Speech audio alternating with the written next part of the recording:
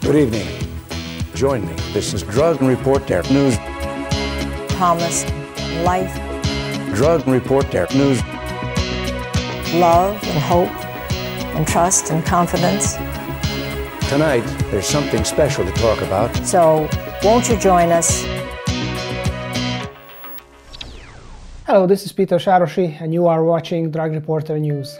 Join us to learn about developments in drug policy reform around the world. The Wall of Shame – Why crack consumption rooms are needed in Paris. An estimated 13,000 people use crack cocaine in the wider Paris region. There are a group of about 400 extremely marginalized users who can often be seen consuming in parks, causing a public nuisance. Despite this, in the 30 years since crack arrived in Paris, the government has only ever offered ad hoc non-solutions to the problem, rather than having any kinds of comprehensive long-term strategy. In September 2021, the police herded hundreds of crack users onto buses, shipped them to Port de la Villette, and literally bricked up the tunnel which would have allowed them to walk back towards the wealthier parts of the city. This wall, an ugly and very physical manifestation of the authorities' attempts to separate these crack users from the rest of society, has been nicknamed the Wall of Shame.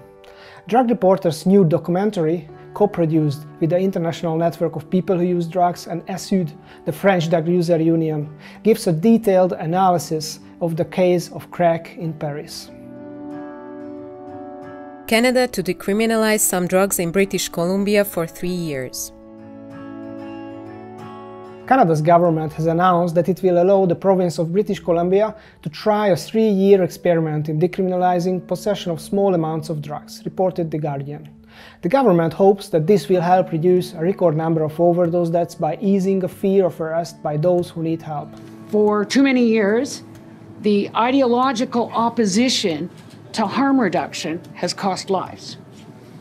Since 2016, there have been over 9,400 deaths due to toxic illicit drugs. In 2021 alone, more than 2,200 lives were lost in this province. The policy approved by federal officials doesn't legalize the substances, but Canadians in the Pacific Coast province who possess up to 2.5 grams of illicit drugs for personal use will not be arrested or charged. As of January 31st, 2023, adults 18 and over in British Columbia will no longer be subject to criminal charges for the possession of up to 2.5 grams of certain illegal drugs for personal use, and the drugs will not be confiscated. Minister Malcolmson and I want to be very clear. This is not legalization. Italy's recent decision to ban ayahuasca.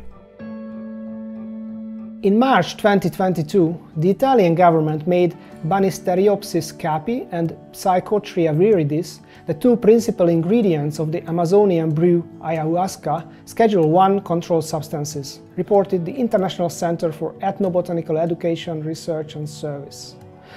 Ayahuasca is used as a ceremonial spiritual medicine by shamans and became popular in Europe as such.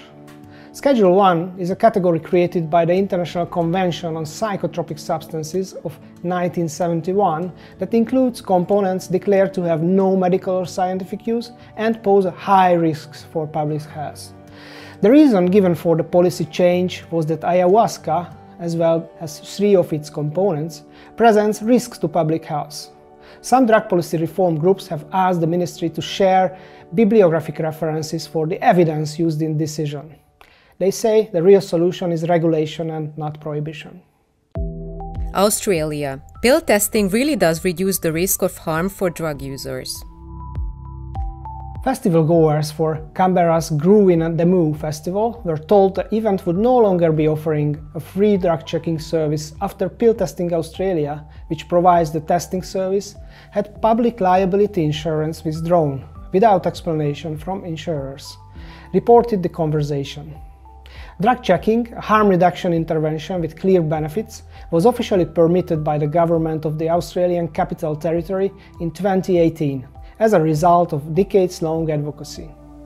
According to research, hundreds of samples were tested at the last festival in Canberra, saving the lives of 7 young people by alerting them that their pills contained dangerous substances. New U.S. drug control strategy in the midst of the overdose crisis. The Biden administration's first full-fledged national drug control strategy was released in May, with the country in the midst of a drug overdose crisis of unprecedented severity, with more than 106,000 fatalities in the past 12 months alone, reported by John Walsh from VOLA. The 152-page document, which was submitted to Congress, details the administration's proposals to address the nation's drug problems by enhancing drug treatment, investing in harm reduction, tackling drug trafficking, and improving data collection and evaluation. This is the first drug strategy in the history of the nation that contains a separate chapter on harm reduction. That strategy is intended to save the most number of lives possible. So that's where naloxone comes in, that's where fentanyl test strips comes in, and that's where syringe service programs come in. The reason people haven't died for most practical purposes in an overdose prevention site is because of naloxone, because people are able to get the antidote widely available. And we want to make sure that, first of all, that everyone across the country has that same opportunity. The plan's recognition and adoption of syringe service programs is an especially significant step as part of the administration's strategy for U.S. drug policy.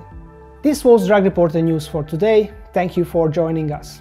If you like this initiative, please make a donation today for the Rise Reporter Foundation, the organization producing this show, on our website, drugreporter.net. Thank you for joining us. What we've been able to achieve has been done with your help.